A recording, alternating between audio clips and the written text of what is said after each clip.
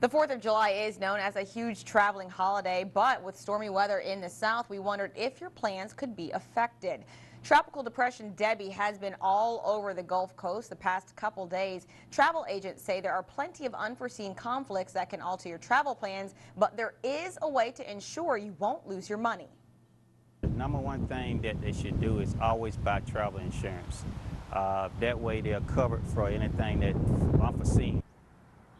Dixon also says cancellations can happen both ways, so always keep a reserve of extra money in case your vacation needs to be extended by a day or two.